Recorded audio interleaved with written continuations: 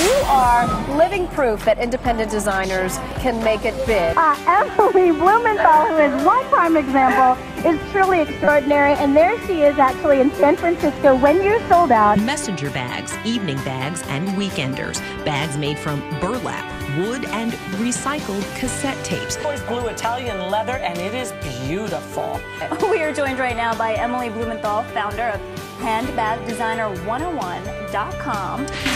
Emily Blumenthal founded the competition to help unknown handbag designers. And I thought that was so fascinating that it's not a transitive property, that you wouldn't know just because of what's going on upstage is not what's going to sell in stores. I started my line while I was getting my MBA, and whatever that means in today's world right now, the luck that I had of that timing was to understand the importance of research and really cracking down.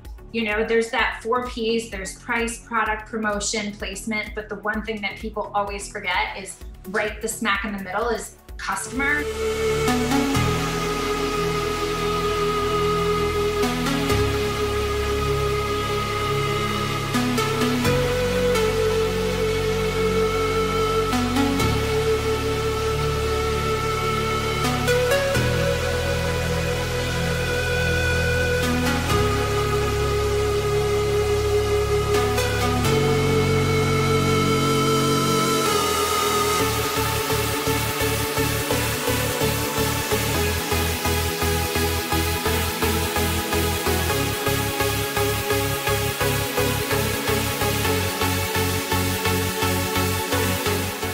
I feel a responsibility as an advocate, as a representative of designers everywhere, their needs, their wants, to make sure that their voices are heard. It's like my kind of give back.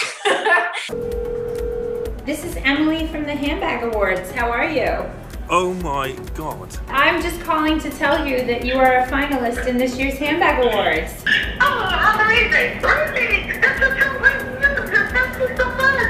As a former Handbag Awards entrant, to start from an independent designer to where my company's grown to today is a big leap, and it's a big adventure, and so I hope this is where people can get their start. These two not only are sort of ethically made in country, they also give back as well. Have been given a platform they might not have been given had it not been for you in this organization, which is great. It's important to nurture, foster anything that can make product king again.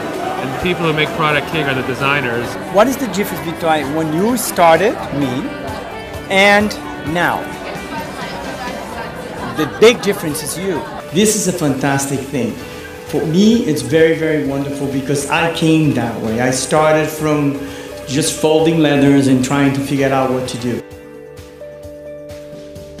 I'd like to thank the IHDA and in particular Emily Blumenthal for putting this all together, and this is now my 3rd year nominated, and it wouldn't have happened without Emily pushing me along the way. To receive this award is such an honor. Thank you, Emily, for creating the award. I'm calling to tell you that you are in fact a winner. Oh wow, oh my God, this is like, wow, oh my God. Guarda este momento to tell you that you are the winner for the socially responsible category. What? Yes. Oh my God, I'm gonna win it.